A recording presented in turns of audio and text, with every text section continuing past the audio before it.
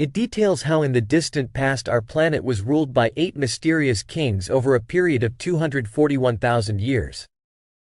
The list itself literally says, after the kingdom came down from heaven, the kingdom was in Eridu, and tells the incredible story of the reign. But how is it possible for 8 kings to rule the earth for 241,000 years? Also, not only does the Sumerian King List state how long they ruled on earth, it specifically says that they came down from heaven. The list details how these kings met their end during the Great Flood that swept the earth and goes on to detail what happens after that. Another kingdom is sent down from heaven, and these mysterious kings once again rule over man.